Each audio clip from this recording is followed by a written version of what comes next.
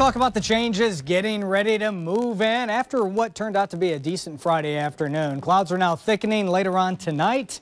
A batch of light rain will likely mix or change over to some wet snow in a narrow band along Interstate 64. And for that reason, the National Weather Service has issued the winter weather advisory for later on this evening through the overnight period. Now, right now, we're just looking at cloudy skies and temperatures well above freezing. As a matter of fact, we're still around 46. Humidity 45%, a south to southwesterly breeze at 10 miles per hour. Okay, so here's what's going on across the rest of the viewing area. A mix of low 40s off to the northeast. Still some upper 40s showing up from E-Town, Litchfield, and also Munfordville. But once that rain kicks in, those numbers will fall off steadily down into the 30s. So it's going to turn rather nasty as we move deeper into this Friday evening. Radar scan is indeed showing the moisture thickening now. Wouldn't be a bit surprised to see if some reports of rain reaching the ground in Harrison County, down through Bullitt County, maybe even southwestern Jefferson County to near Brandenburg as well. The moisture is definitely increasing, and as the atmosphere continues to moisten up, we'll see more and more rain reaching the ground. Matter of fact, here's 11 o'clock tonight on the Futurecast. Notice from about Interstate 64 and points south, a pretty good coverage of light rain spreading into the metro. So any outdoor plans the first part of tonight, have the umbrellas ready to go.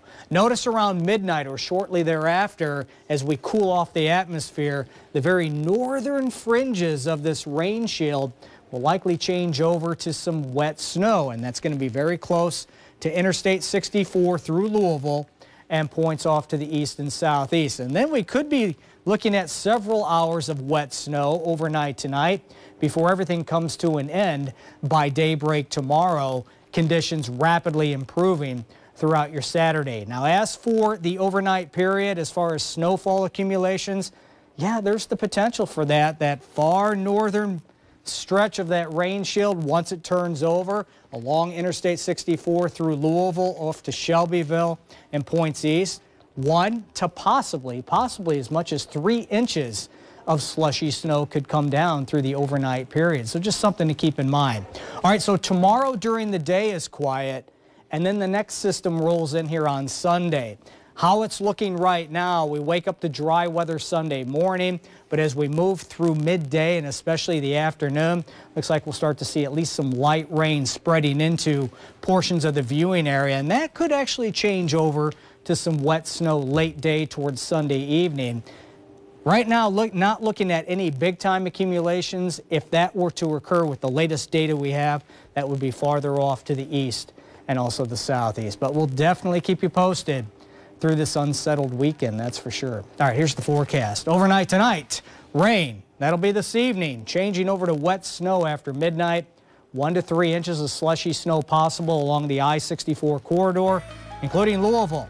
We wake up dry in the morning as everything ends. We climb to 49 in the afternoon. Sunday, there's that next chance for a little bit of rain that could end off as some wet snow. Late day, again, Saturday night, tomorrow night, don't forget to change those clocks ahead 1 hour. Daylight saving time begins. That chilly weather lasts into Monday, Tuesday, and Wednesday of next week. Maybe a flurry here or there Tuesday night into Wednesday morning. And finally, we turn the corner on the horizon. Some sunshine, warmer temperatures.